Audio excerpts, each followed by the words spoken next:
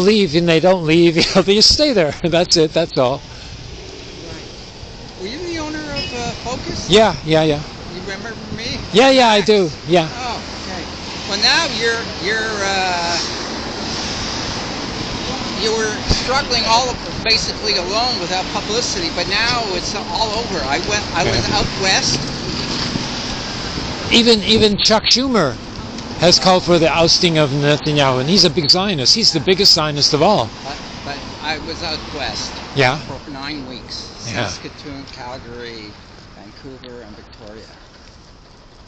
There were demonstrations everywhere. I was in New York and Toronto on December 31st. And I was staying in a hotel near Via train station. And at 1:15 in the morning, I thought, you know, there's noise outside. I'm on the 12th floor. And I thought it was like New Year's celebration. It was a demonstration in the college. Wow. December 31st, January 1st. Yeah. So it seems to be having an effect here in Canada. You know, the government has had to pass that resolution that was sponsored by the NDP. Yeah. But they're still allowing the weapons to be shipped that were permitted already. The existing permits were not cancelled. So it's, you know, like for nothing. Yeah. They had so much time not to cancel the weapons. Now, you know, they don't want to be considered accessories to genocide. Yeah. Legal liability. How's your house in Maurice du Plessis? You're on Maurice du Plessis Street or something like that? That's right. I live in Rivière-des-Prairies. I have this big apartment. It's so wonderful to have so much space, big office and everything, you know, and good heating and everything, and good windows.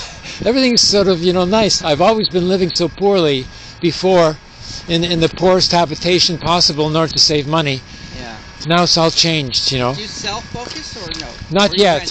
I'm going to sell the building. Okay. Because you know, I want to use the money to go to Nablus and set up a hostel there for international volunteers.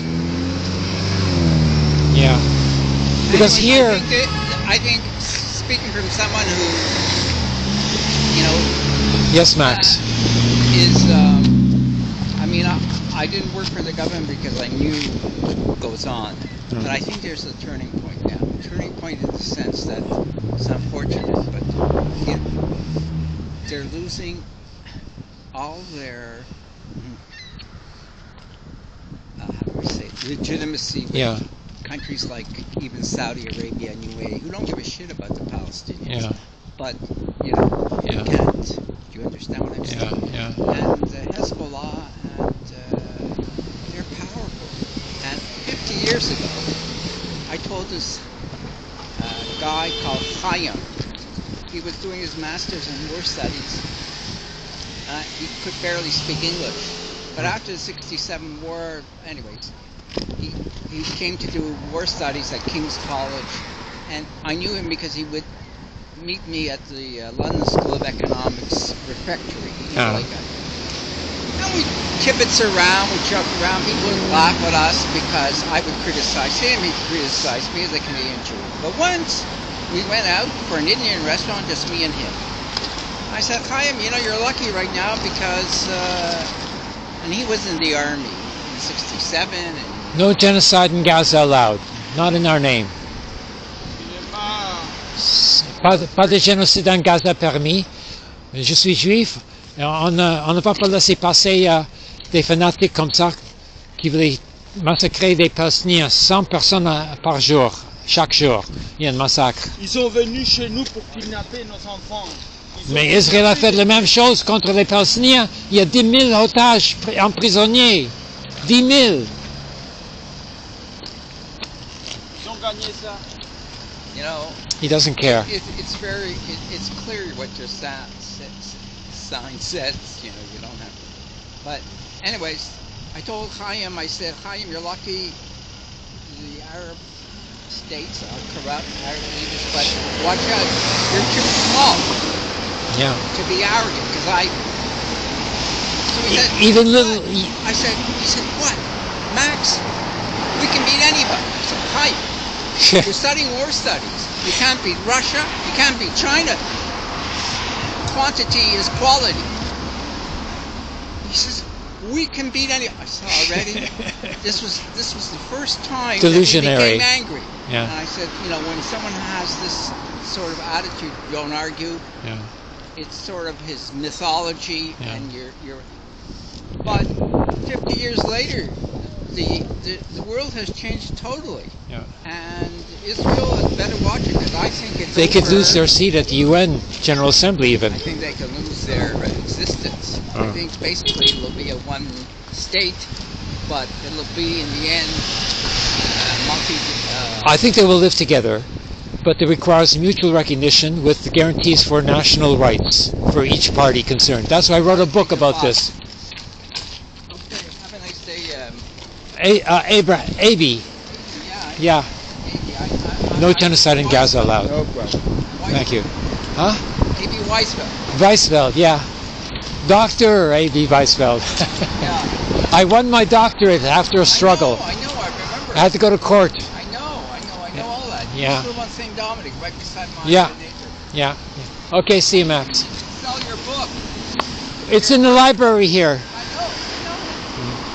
I deal in books, so Yeah, I know. You're the book dealer. We should have a panel discussion with Kotler. Oh. Yeah, I know. He's lost. Bye. No genocide in Gaza allowed. Not in our name. Nicht auf unsere Nummer.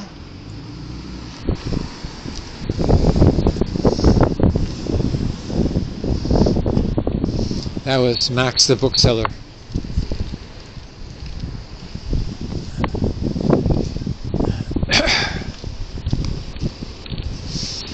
No genocide in Gaza allowed. Not in our name.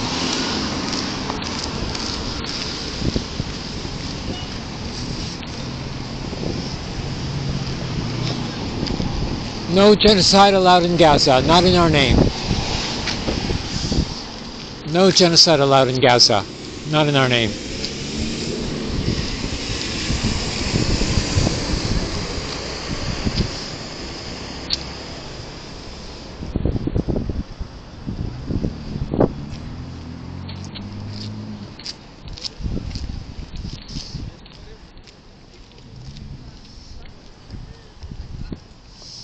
No genocide allowed in Gaza. Not in our name. Nicht auf unsere Nummer.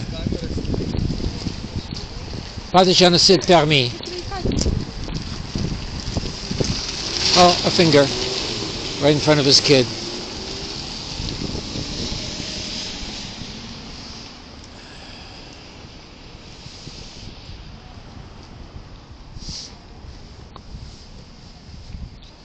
Oh, Blue Marine Tesla.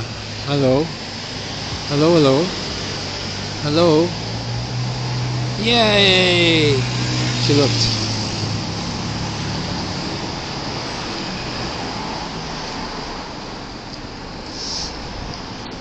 No genocide allowed in Gaza. Not in our name. Nicht auf unsere Nummer. Thank you.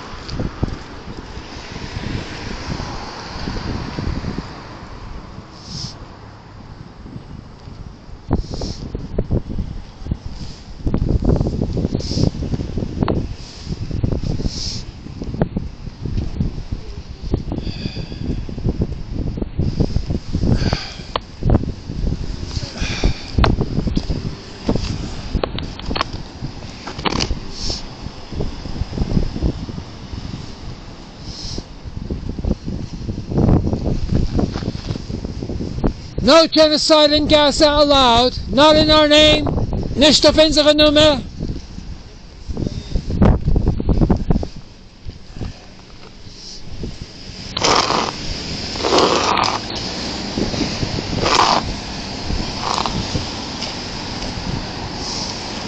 No genocide in Gaza allowed.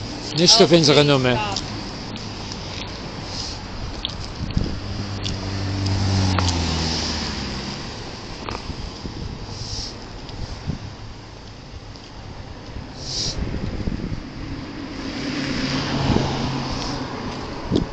No genocide in Gaza allowed. Nicht auf unsere Nummer. Not in our name. No genocide allowed. Right.